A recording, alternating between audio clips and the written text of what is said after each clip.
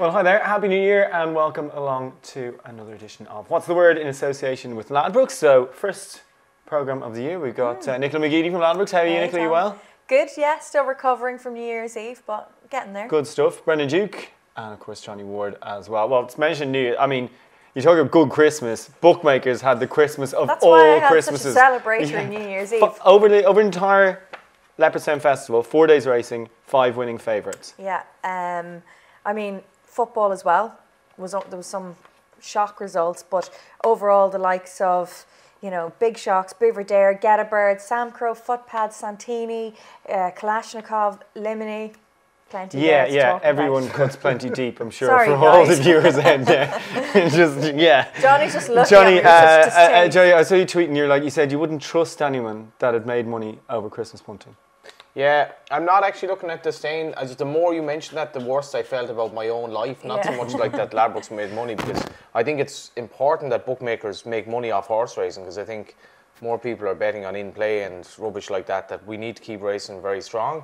And it's important that they have bonanzas. Like no winning favourite at Kempton. Yeah. All those favourites that you mentioned, Nicola being beaten. It was one of those Christmases that genuinely would make you think, should I be doing this at all? Because there were so many ridiculous results on ground that really wasn't that bad. Footpad getting reeled in at Leopardstown was one of my personal... I will never get my head around that. Like, I just cannot explain that. And I never will be able to explain how he could be beaten by a horse rising 12 who's so exposed after everything went right for him. Yeah. Get a Bird, how he was beaten, even allowing for the mistake at the last makes no sense for me. Samcro looking like he couldn't move between the second last and the last. Buverdare getting beaten, that was absolutely ridiculous. It's going to cost you a fortune in therapy as well. Yeah. Right, how are punters going to get it back? Where are those big liabilities coming up over Cheltenham? Well, believe it or not, there's plenty of forgiving punters out there. Santini has been long-term anti-post favourite for the RSA. He was obviously beaten at Kempton, but punters haven't given up on him, because since being beaten, he's actually shortened up into 7-2 from 4-1 since the defeat. So I think obviously the track at Cheltenham will suit him better. Faugheen is one of the worst results as well for the Stayers hurdle. You've got Road to Respect. I think he got no luck in that race, I think it's fair to say, and he finished 4th in the Gold Cup last year. So there's plenty of money for Road to Respect in the Gold Cup. That's the biggest liability there. And then even further ahead to the Grand National, the biggest loser at the moment is Maldini. Oh, okay. So there you go. There's some... And he is a loser. He hasn't won about 2 He's a third season novice over fence. Yeah, he's still in beginner's chases. Very sweet on Road to Respect, by the way, for the Gold Cup. I think he'll run an absolute blinder, and he's well worth it each way bet at the moment. Okay, doke. Well, Jiggy, picking winners in the track was difficult. What about winning on the dating front? You have an interesting strategy, right, don't you? Because you are on Tinder. None of the rest of us, I don't think, are.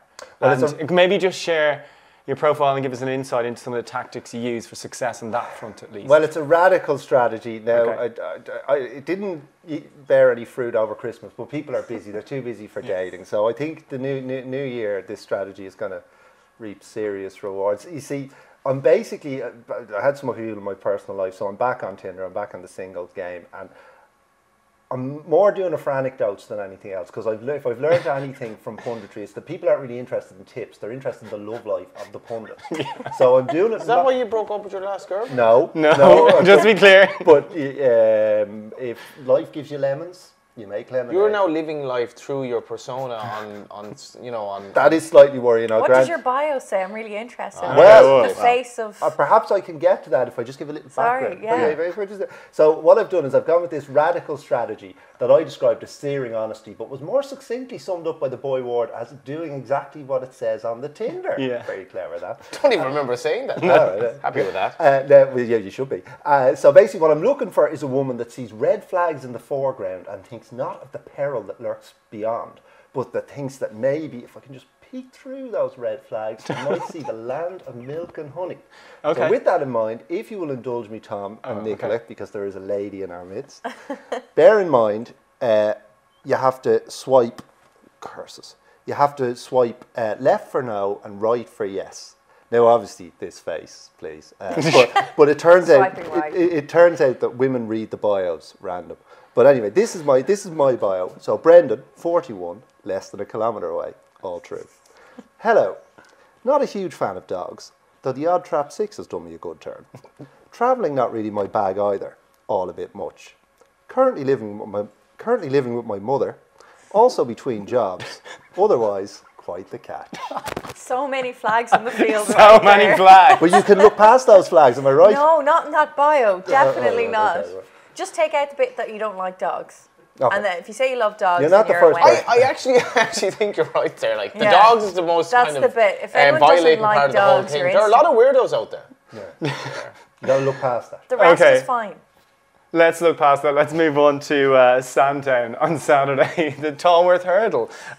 Grade 1 action, first of the Grade 1s of the new year. 2 Grade 1s obviously this week as well. We've got an ace as well. So start at the 225 at Sandown. Nicola, follow that with some prices for the Tallworth, please. Yeah, sorry, we got a bit off track there. But yeah, punters kept their powder dry all week because JP McManus had 3 in the race, all single priced towards the head of the betting. Now we know that it's Rathill is the one who's going to represent him. 11-10 favourite. He looked very good on his debut at Newbury last month, and given Henderson's record in this race, you have to give him a lot of respect.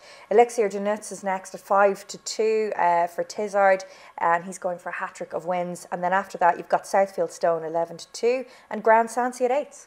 Okay. 6 winners in this, Johnny. Where does the pin fall? I think Elixir de Nuts is vulnerable. The race at Cheltenham, he did pretty much a solo. Ollie Murphy, the horse in third, that was very green. Looked a very, very nice horse, but actually was still banged there, jumped the last. This horse is quite professional. Tizard reckons he's big Supreme candidate. It's a bit of a trappy year for the Supreme. I think another Henderson horse might well be the one there, but Rathill, the strength and depth, not only Nicky has, but JP McManus has with these novices, both sexes this year, is insane. I've absolutely no idea how this has just happened. I know JP is kind of going for a few pointers more so than he was in the past, but Rathill, he looks a professional. He's plenty of pace. I think the race will probably run to suit. The Nicholas horse might be up there as well, making it a gallop. This has been the plan all along. They ran him in Newbury straight into a decent maiden hurdle, see how we get on. He mightn't win the Supreme, but I think he probably will win this. Yeah, okay. Are you with or against Rathill here, Jiggy? With Rathill, I really like that Birchdale, who I decided to run this horse instead of him, so that'll do me. On that basis. We're going to have a really short price favourite for the earlier race at Sandown, that listed mare's hurdle at 12.45. So we should talk about Lorena's price here and probably your chance at Cheltenham as well. Yeah, Nicola. well, we're top price actually for Cheltenham at Brendan. 5-1. There you go. But for this race, 1-6, so probably a race to favour. Unless you're kind of thinking there was so many shocks over Christmas, who's to say Lorena's not going to get turned over as well. Sensulano's in there. Maybe at about 6-1 will be up later on tonight with the price, but 2 out of 2 this season in decent mares handicap, so should run a solid race as well. Lorena here, look, she wins this, right? But surely, as regards the champion hurdle and the way the picture's been muddled, she is still the only sort of thread that needs to be pulled, isn't she? Probably, but you need to kind of get it out of your head as well that things just will happen in that. Like Willie Mullins had a shocking record with favourites over the Christmas, like so bad. Anamix was beaten by a horse that looked like he'd struggled to win a maiden hurdle. Yeah. Massive drift on him, and this horse was about 6s for the Supreme or whatever he was. And he couldn't win a maiden hurdle in Limerick. So you're like, Lorena, I wouldn't be 100% sure she'll run her race because Willie's had a bit of a hit and miss Christmas. Whether she should be 5-1 to win the champion hurdle or not, I don't know. She's never run out a novice company. She's never taken on a gelding in Ireland yet, or in Britain. I absolutely loved her last season. I was intrigued to see this morning what price is she for the champion hurdle because Bouverdare basically blotted his copybook at Cheltenham. 5-1 is not value. Like Bouverdare, on his best form, will take a hell of a lot of beating. She's a long, long way to go to justify that. And she's probably a chaser as well. She is big, she spoke of that. He spoke of that last season, Willie Mullins. Now, rivals are thin on the ground. Super Sunday, I think, is going to go the champion hurdle route this season, which brings him somewhat into it. I wouldn't discount him entirely, but she should win this. I'm just not sure she's done enough to be a 5-1 shot for the champion hurdle. Yeah, what are your thoughts, Brendan, on Lorena here and generally? Well, I think she'll win here, and she's 5-1 by default. But she probably isn't entitled to be 5-1 by default. I mean, they're just scratching around for options. You can see her winning it, like. She hasn't done anything.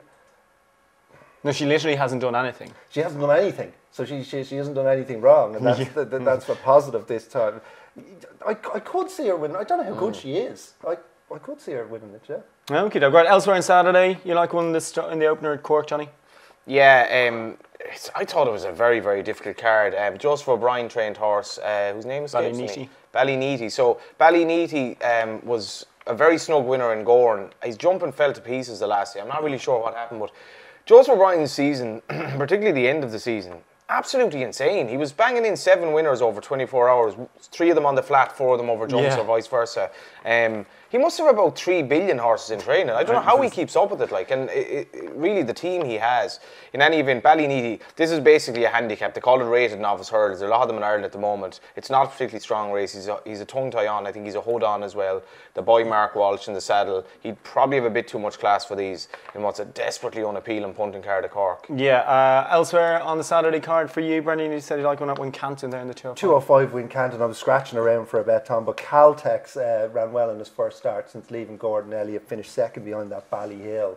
That form got a boost when ASO, he was third behind ASO on New Year's Day. He got £5 for that, but they were miles clear of the third, and a repeat of it might be good enough tomorrow. So that's Caltex. Nicola, anything for you standing out on? I've got one for Sunday, so I'll keep. Okay, on, well, we'll get there. Let's get to Sunday. So, Naas first Grade 1 in Ireland of the year is at 150. It's the Grade 1 Lowlers of Naas Novices Hurdle.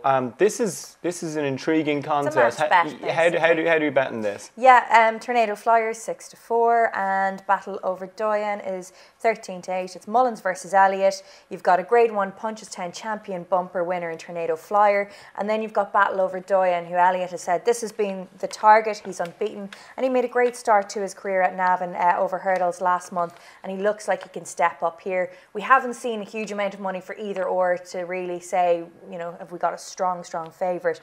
But after that, it's 10-1 bar with Commander of Fleet. Yeah, classic. We were at the launch for this and asked Willie Mullins, so Tornado Flyer? No, I won't run this. I'll go over 2 miles. So it turns up here in a 6-4 favourite, obviously.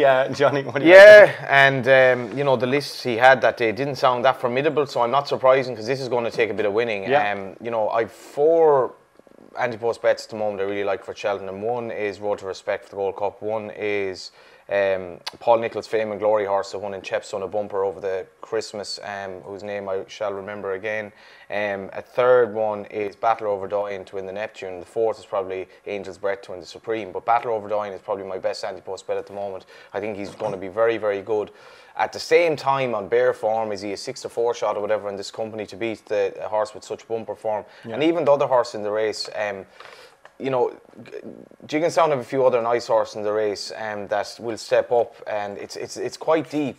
Is it Fleet Commander of Fleet? Commander of Fleet. He was very disappointing in the Royal Bomb, but he was patently unsuited by the 2 miles, which looked, even by his maiden hurdle and bumper form, he looks like he wants a trip. He could run a lot better. There was a bit of a worry that Battle Over Doyen's Conqueror, or the horse that he beat at Navan, was pretty well beaten in a maiden hurdle the other day. The third horse came on and won that good bumper at Fairyhouse on New Year's Day. So. And in fairness, his bumper form is working out very well. I think this horse is going to be really, really good. I was actually chatting to Eddie O'Leary after he won his maiden hurdle, and I've never seen him as excited about a horse. At least that was my impression anyway. He still has work to do in his jumping. I love the way this was the plan. It was such a logical plan since.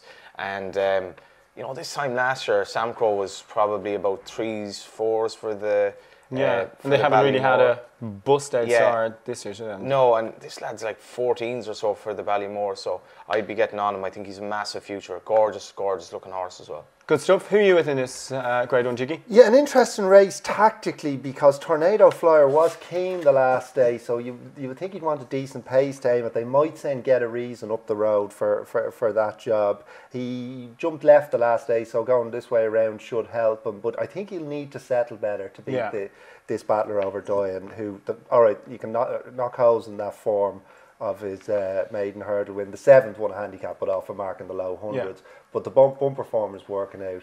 He looked a potential superstar that day, and I'll back him to confirm that impression. Good stuff. So you're both with Battle Over Doyen then? Yeah, he's probably the horse I'm most excited about in training this year, because I just think he's a chaser as well, and he's doing it all so quickly. He's educating himself so quickly. Your body language is defying your words, but I'll go with you on that. What about you, Nicola? What do you like at this? I'm going with Battle Over Doyen as well. Okay, I'm good. Clean sweep. Right, what else on these Sunday cards? Yeah, Nice. again, like the first race, Barrington Court, she's very interesting for the Mayor's Novice. But JP has 2 others in that race alone, Eptaunt and... Eptaunt looked monster winner. The filly that Willie ran at Christmas as well, Sancta Simona, could both go there. So Yeah. my proviso with her is I don't know where she'll end up, but she should win the first race. She got experience of the course and trip here recently, and the ground will suit her. I'm quite interested in a horse in the handicap hurdle, which looked trappy enough, but Eva's Bow, Terence O'Brien...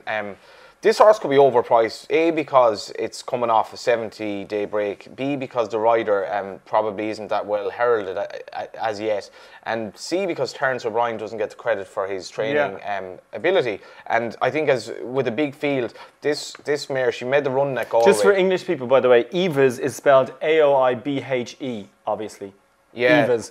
That reminds me of David Jennings' wedding the other day. Alistair Down was at it, and You're not going to repeat his speech, are you? We haven't got that much time. No, we don't have till 2028. But Alistair Down, the joke was made that Aoife, David's now wife, of course, has she's 5 letters in her name, and 4 of them are vowels. And to an English person, that must seem utterly bizarre. And so I introduced him to my girlfriend, whose name has 1 vowel, and I said, "This is Freya." Or actually, that's 2 vowels. Anyway, I was like, "This only has so many vowels." And he said, "You have a problem with your vowel?" So I was like, anyway, Eva's Bow, I think could make the run in here, and I expect she will be fit to do herself justice. There are a lot of dodge pots in this race. Yeah, it's a 250 at Naas.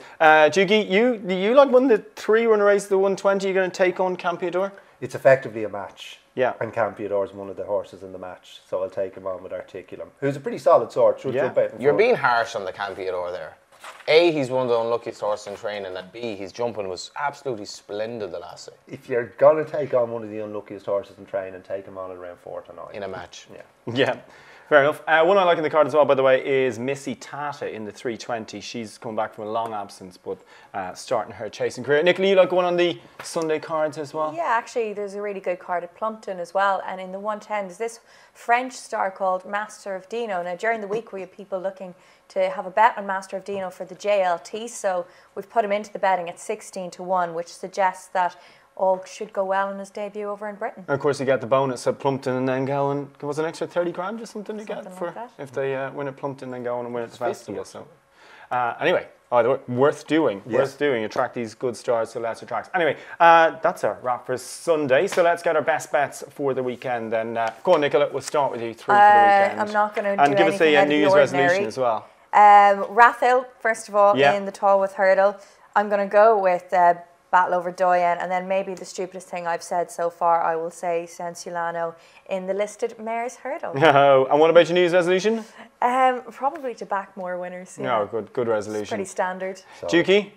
I will go for a Trixie. I will nap Battler Over Doyen in the 150 in Naas on Sunday. I'll stick in Arvico Blue in the 220 in Naas also on Sunday. And I'll stick in Caltex in the 205 at Wincanton. And your resolution? My sister got me swimming lessons, so I have this problem with swimming where I can't breathe properly. Yeah. I try to breathe just before I drown and then start Okay, again. So I'm going to learn how to breathe properly and become a swimmer. Okay, cool. All right, Johnny, your best bets of the weekend? I'm going to stick to Naas for the 3 horses. Battle Over Doyen in the 150, in the first race Barrington Court, and in the Martinstown Opportunity, the 250, Eva's Bow. Good stuff. And New Year's resolution? Just to survive. Oh, okay, that's his goal, only one. Thanks for watching. Thanks for listening. And on that joyful note, we'll see you again next week.